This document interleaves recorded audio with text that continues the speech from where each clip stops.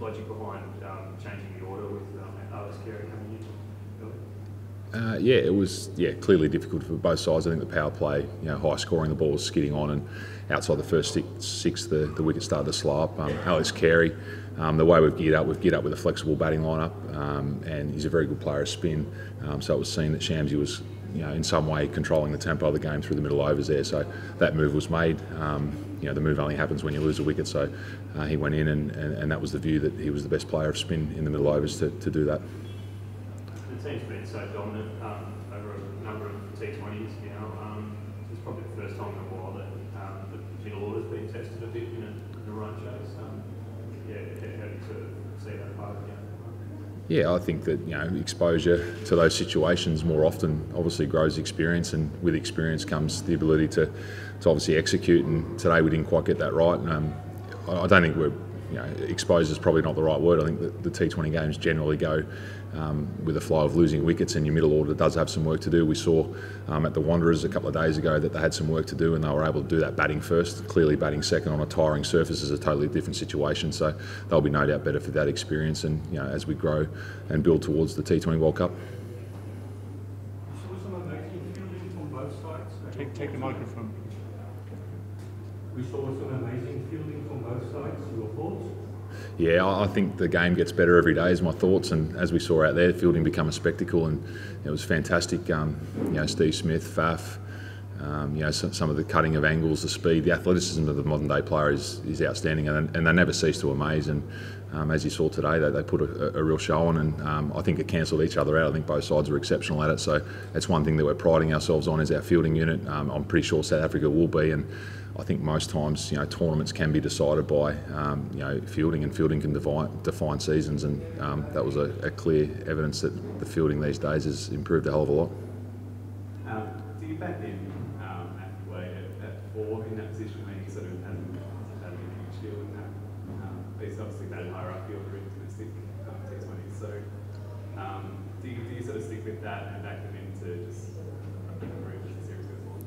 There's always two sides to any move you make, isn't it? It's like if you're bringing on a bowler in the 5th or 6th over, there's some options out there, and it was clear that we'd planned and prepared for that Alex was a good player to spin in the middle, and we felt that was the right move at the right time, and Justin and Aaron pulled that move, and hindsight will tell you whether it was right or wrong. And Wade is quite flexible as well.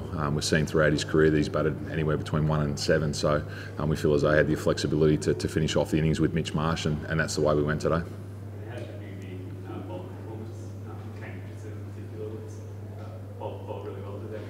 Yeah, he's growing. It was a surface that probably suited the way that he bowls. He's got a lot of tricks and variations, and that wicket sort of lent itself to a lot of slow balls. And I think South Africa probably learnt on what we did in the first innings, and they were able to adapt to the conditions as well. But he was outstanding. His execution over a period of time now has been fantastic. And as I said, he's growing. And that's not to take anything away from the rest of the bowls. I thought Ashton Agar again today was really good in his length control. Pat Cummins, you've seen a few new slow balls that he's wheeling out these days as well. So I think as a bowling unit, I think it was a pretty fair effort, and unfortunately we weren't able to get over the line deep in the game. Just on the batting order, is it a case in a run chase where you have Carey, Wade, Marsh, they're all paid up and you've got to be ready to go at the drop of the wicket? Is that something that this team wants to, that flexibility? Yeah, no doubt. I think we've seen back in the Australian summer too, I wasn't around, but you saw Steve Smith move down the order as well after a good start with Glenn Maxwell being promoted. So Justin wants the players to be flexible. We're training them to be flexible, and most of the time these guys have batted in all different situations and positions in the order over a period of time. So we feel as though we've got that flexibility. Probably the two that are locked in are Finch and Warner at the top, and I dare say that Steve Smith will be unlikely to move at any time, but we will be flexible between 4, 5 and 6, and I don't think that'll be any different in Cape Town depending on the situation. Sorry, you mentioned before this about Steve's fielding those couple of boundary line stops, and you've been around the team for a while now.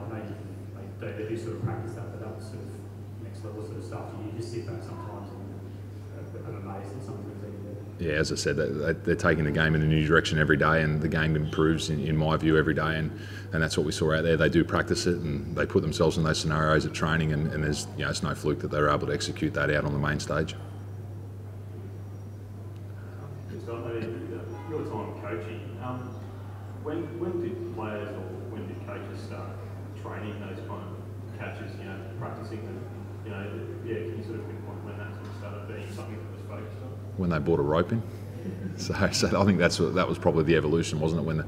When the boundary line became a rope, cleared off the fence, and I suppose the slides started to come into it. I think once upon a time you're actually able to start outside the boundary and run and leap, and then they've changed that rule over time. So it's always been something there. These guys have got creative minds, and as we've seen, like they've added different shots in over time, and fielding's no different. Just David Warner's innings today. Obviously he's played very well for the last 12 months. But did you sense any extra motivation for him coming back to South Africa? Not really. I think, from what I've seen on the inside of the camp, he's been really consistent in his preparation, consistent with the way he's going about things, and he's a competitor, and I think every game of cricket means something to him. And he was out there in the contest. He's disappointed as he sits in the change room. He feels as though that potentially he could have got us over the line, and that's the sort of player he is. So I don't think there's any extra motivation when he comes to South Africa or against any specific opponent. I think he's motivated no matter what the scenario or the opposition may be. Last one, mate. Our last two. Yeah. South African cricket's obviously bowled really well to death, but Shamsi as well, and the bloke was looked like he really slowed them down. How difficult is he to face, I guess, for these guys? I'm not sure. I haven't spoken to them yet about facing Shamsi, but I think just from the short sort of period after the game and assessing it, the wicket was slowing up. It was a favourable wicket for spin. He bowled 4 overs for 17 runs and controlled the tempo. The good part was that he didn't, was unable to get some wickets, but he bowled extremely well. But I think we got the game into a situation that even though he had the 4 overs for 17 that we potentially could have won it, we're sitting back in now. I think the players will feel it's a missed opportunity to win a series away from home, which is always a huge accomplishment. So now we've got our work cut out, short turnaround to Cape Town, and prepare as best we can to perform well there. Just in getting the ball towards the end of the game, the replay showed that it wasn't no step, and potentially that could have been a match changing decision. We've obviously bringing in the technology for the World Cups. Is that something that you think should be done in all international cricket? Yeah, in short, yes. I don't know the costs or what that looks like in terms of the infrastructure around that, but yeah, could have been a match-defining decision, slightly over. You don't want to sort of talk about those things, but there's definitely technology there. I think they're using it in the Women's World Cup at the moment. I think the IPL is going to introduce it, so we'll see that over time. The umpires have got a tough job out there, and it was a fine margin. He saw what he saw at the time and called it as he saw it, and that's all you can expect from an umpire.